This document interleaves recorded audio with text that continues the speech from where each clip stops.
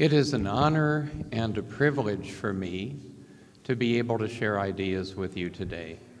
And I appreciate your taking the time from your busy schedules to be here so that we can together discuss the many exciting opportunities that are opening up in Costa Rica. I had the opportunity yesterday to visit 2 public schools and to observe the teachers in several classrooms. And I was deeply impressed by the caring and the commitment that they showed to the children. This is a tremendous foundation on which to build. I've devoted my life to understanding ways that technology can aid teachers with the many, many difficult challenges that they face. And I have never been more excited about the opportunities with technology than I am today, even though I've been working in the field for more than 30 years. So I want to share with you where that excitement comes from. We live at a very interesting time in the history of education because information and communication technologies are doing 3 things at once. They're changing the kinds of knowledge and skills that society wants from our graduates. I have the dubious distinction of holding an endowed chair at Harvard in a field in which I've had exactly 1 course in my life. The course was in 1967. It was in a programming language, and it was on punch cards. And I hated that course so much, it drove me out of the field for the next 8 years, only to return when small computers like the Apple showed me the potential that was available. That's not an unusual story for people in my generation. Many of us hold jobs today that we were not fully prepared for by our educations long ago. It is the typical story for our children and our students. They are growing up into a world in which they will hold not just multiple jobs, but multiple careers. And many of those careers don't yet exist. So how do we prepare students for careers that don't yet exist? That is a fascinating challenge. At the same time, technology is creating this situation in the workplace. It is also changing the ways that we can teach and learn, and we're here to talk about that today. And it's changing the characteristics of the learners of every age who come into classrooms, whether they're classrooms of graduate students at Harvard or classrooms of public school students, even down to the elementary level. Because of what these students are doing outside of academic settings, for communication, for entertainment, for personal expression, technology is steadily shaping their lives, and with each passing year, that influence gets stronger and stronger, changing how they like to learn and changing what their strengths are in terms of learning. To illustrate this, I want to show you a very short video that summarizes these 3 trends. This is the very beginning of a video that Panasonic created. And you have to watch closely because it's only 45 seconds long.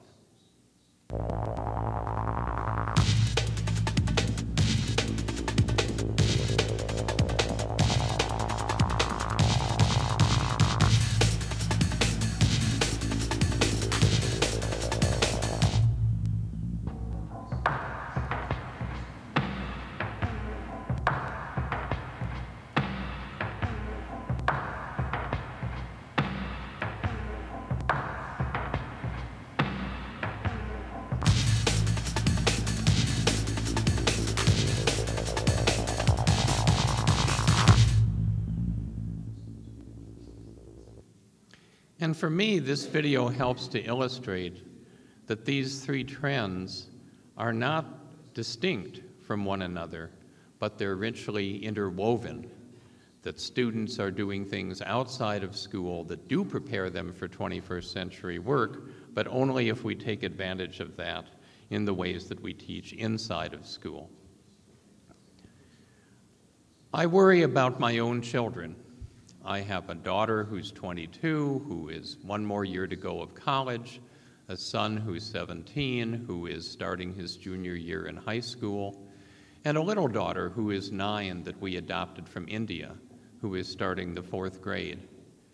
And they're growing up into a world very different than I did.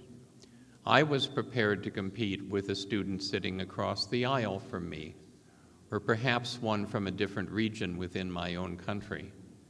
They have to compete with very smart, motivated students throughout the world who, if they are fluent in modern media, can hold many kinds of desirable jobs. And I worry about whether the education system in my country is preparing them for that kind of competition. What makes possible for someone anywhere in the world now to be part of the knowledge economy is the evolution of information technology. And this is something that is far from complete. We all live in a time of incredibly rapid advance in these technologies.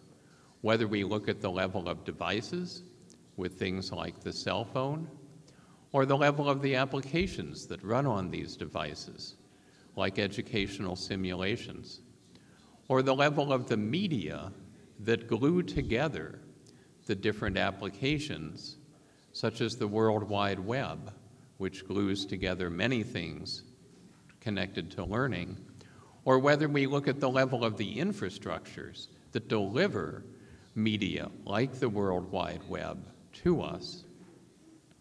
We see on any given day changes happening at these levels that can be powerful in terms of education.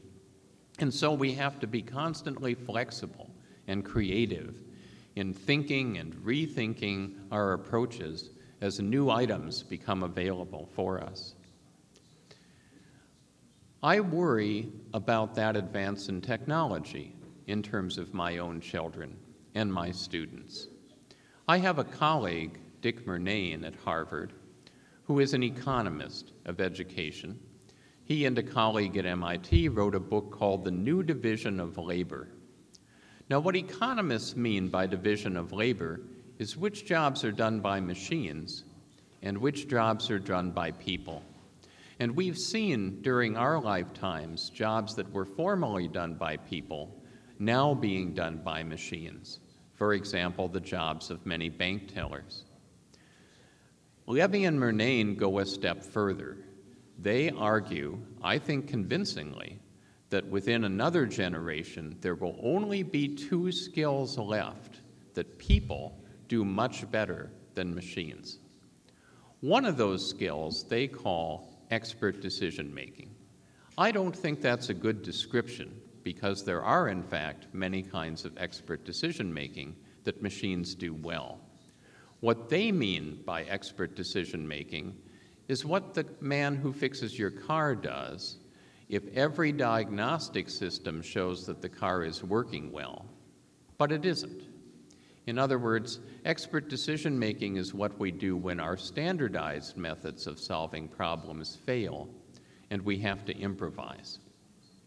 Complex communications, the other skill that they identify, is what teachers and educators do for a living. We explain complicated ideas to a wide variety of people in many different ways.